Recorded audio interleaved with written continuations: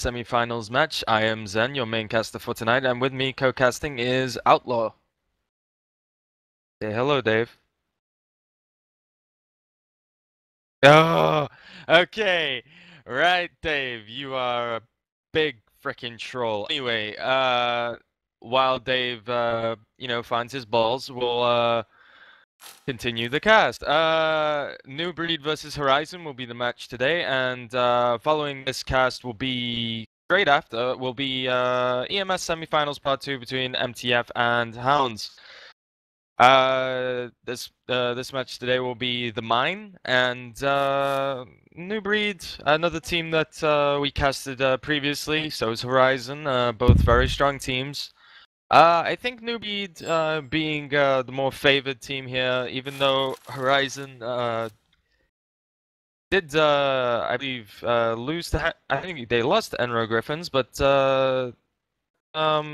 they played extremely well, and they do have a chance of beating NuBreed here. But NuBreed showing how strong they were on a previous cast against GO4CF, being extremely strong on defense and offense.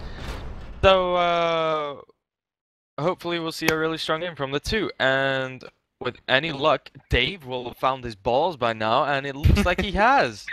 I have, yes. And here he is. Say hello, Dave. What's up?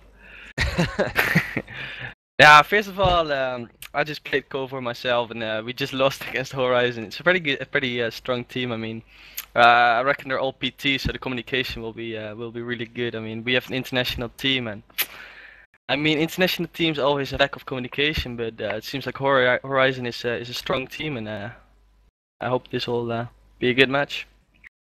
Yeah, indeed. Like you said, that language barrier that being a factor, but it seems with I believe HORYZON is mostly Portuguese though, right? So Yeah. And with NuBreed being Swedish, that language barrier really is not a factor today, and we should see some great communication skills here from both teams. True.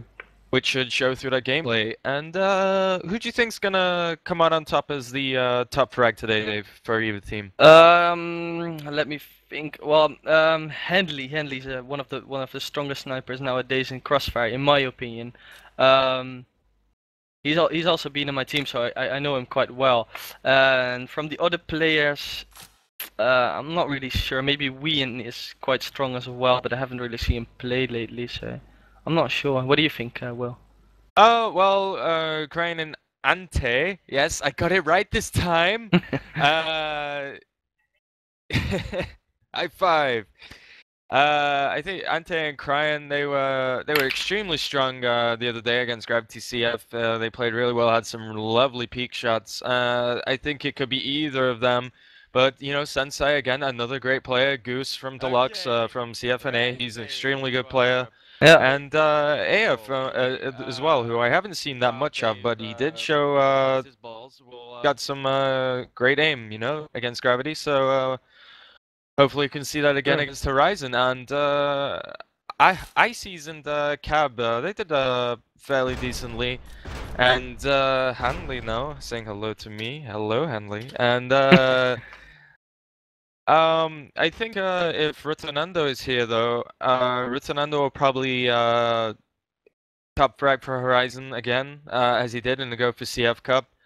I think really it just depends on how people feel on the map, the Mine, because this map, though it is a rather large map, it's again another very tactical map, just like any other S&D map, and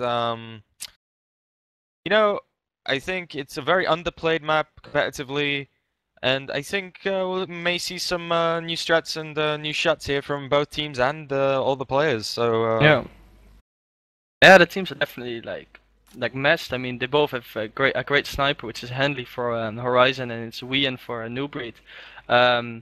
Both the teams are from one counter, so I think it's pretty matched. They have good riflers, both teams. So I mean, this will definitely be a great match. yeah, and looks like we're getting ready for a ninth round here to decide who plays which side. HORYZON losing out to the knife match against Enro Griffins in the third place spot. GO4CF Cup the other day. So I wonder if they can hold their own against NuBreed with knives. You know, knives obviously not being the favored choice of either team. You know, not being able to throw it or shoot any knives at all. You know, so knives being a slash and stab. And we should be ready any second now, as the last person from HORYZON gets in here. And yeah, I may struggle again with the pronunciation of the NuBreed side players because you know, Swedish names not exactly my strong suit, so I will attempt to you know, do my best with the pronunciation of every player, you know. So, and looks like Mindway will get in here now, and HORYZON have all 5 players in here, but Vision actually just left, so we need to wait for him to get back in.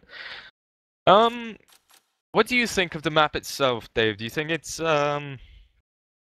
a very one-sided map, or do you think it's even? Yeah, in my opinion, it's quite even. I mean, as Blacklist, I reckon A side is quite easy to take. I mean, B is definitely a very hard side to take, and as well to hold. So if you, I think as team you should be A orientated. I mean, B is going to be tough, especially when they're holding middle from CT area and 2 on the B side. So I reckon if you just keep going for A, you could get some more rounds on the Blacklist, in my opinion. What do you think? Yeah, indeed. With this map being a very A-orientated map, as you said, you know, again, this is another reason why teams seem to favor A side. Yeah. More than anything on every map. Just seems that B seems to be a lot harder to take than A side on some maps, if not most. But no, you are right with the B side having the height advantage from directly spawning above B side. Yeah. It can be extremely hazardous for BL to actually get into B. But you know, I think we've seen many teams in the past actually take B site rather well, you know, on the mine in previous leagues and scrims, etc. And you know, I think it's very possible that, you know, HORYZON might actually find B site easy to push than A, especially with you know, A being a favorite of a sniper, and that jump in, if you don't go through mid to get down into A long, if you choose to go through Chapel to go towards A side, you're literally in range of that sniper there, and if it's a good enough sniper such as Hanley, and he was playing on CT, you would more than likely get picked off there. So, you know, I think it's a very even map, but you know, I think it just depends on the team and the players. Yeah, and how you play it, exactly. Yeah. And looks like we're almost ready to go here with Wedgen just needing to find his ready button. Like how Dave needed to find his balls there for a second, and I'm not gonna let you live that down, Dave. You muted us when you just started the cast, so I will bully you for about another 5 minutes and then I'll stop. And fair enough. All right. And looks like we're almost ready to go.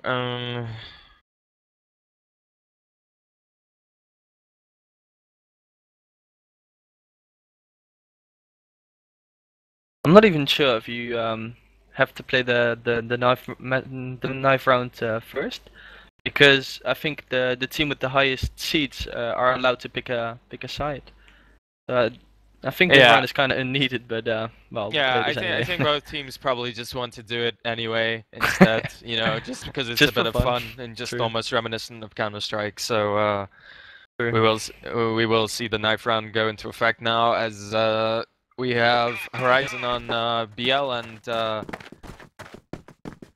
NuBreed on the T here GR, and looks like they're gonna go right into mid. Dante there, saying hello to ICs with AS and saying crying, and looks like they're all gonna go for now. Swedgen finally decides to join the group, And oh, and Sensei picking up the headshot knife there. Aya picking up Cab as well. Hanley picking up Aya. Sensei picking up Hanley. A lovely 2K from Mindway on Sensei and Wedgen, and Ante gets picked up by Wiki, and Crying's all alone now.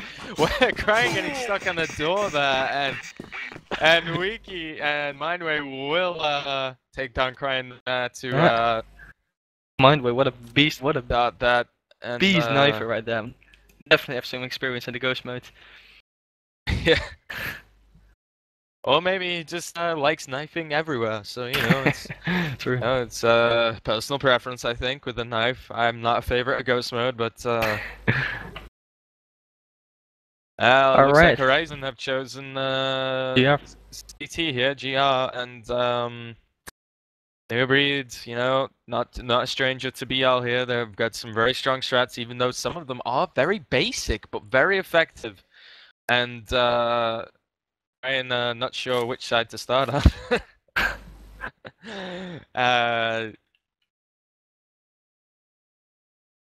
And it he finally seems like, decides to join the rest of his team, as he may feel they may lose this half for some reason. And yep, clearly showing how mad he is about getting stuck in the door there in the first knife round. And looks like we'll get started here.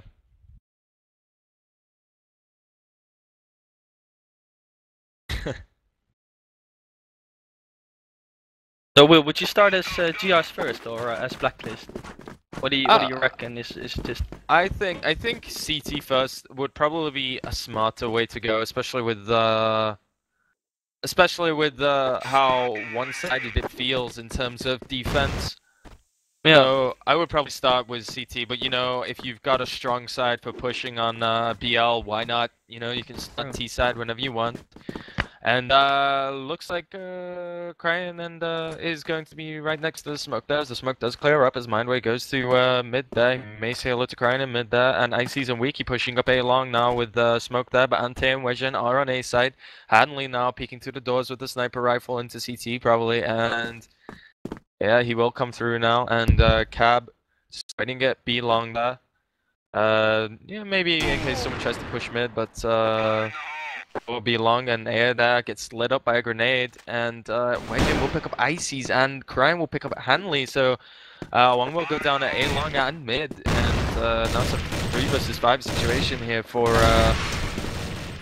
NuBreed, and and Crime picking up Mindway, and Cab picking up Crime there, so it looks like Cab and Weak are trying to even the odds here, as Aya does move up to B connect here, and looks like Cab and will go down. Yep, Air will go down there, and now the odds are even as Wiki and Cab will probably regroup with the bomb now.